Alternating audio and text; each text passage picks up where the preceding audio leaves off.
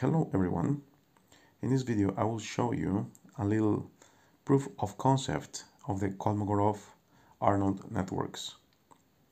The main idea behind the theorem states that any function, multivariate function, could be expressed as the addition of univariate simpler functions.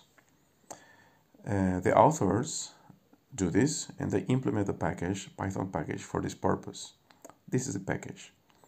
Here I made a little toy example to test a regression problem where here I'm just using a squared sine plus cosine of two input variables that just go from -1 to 1. And I also do a training and test split to test if after the training it can generalize. This is the definition of the network, and width 2 for 1 states 2 input features, 4 nodes as the second layer, and 1 node or 1 output. Grid 3, you should check the paper, but actually states like there are smaller functions that compose each function of each node. K equal 3 it states the degree of the polynomial of the spline function. And there are other parameters that you should use for regularization, learning rate, etc. After it has trained, you use the model.plot to check the model graph. You can see that there are some nodes that are connected, other nodes, there are stronger, darker connections. And with model.prune, we get rid of the connections that are not required. We train again and we plot the model again. And you can see that the model is simpler now.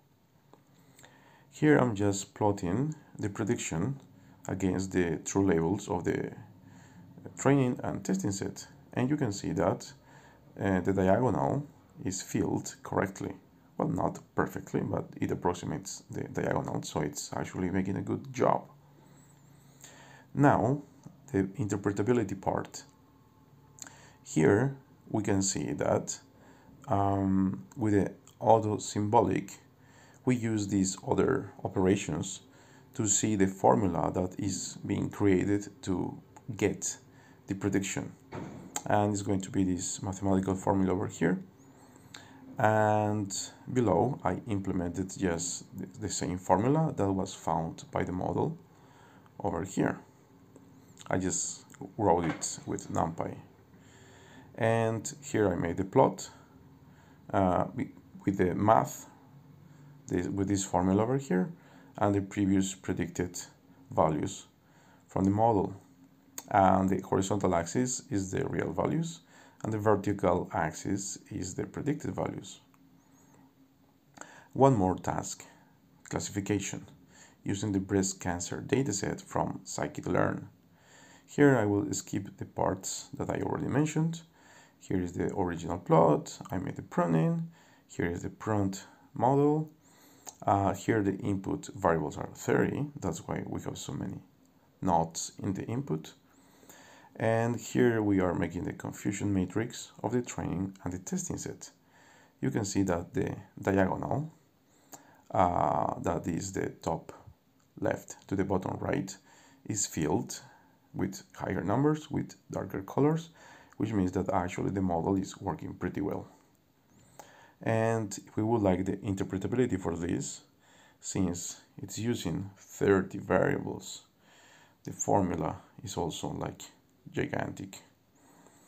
So that's it. If you would like to contact me, this is my website for a moment, or just write me down.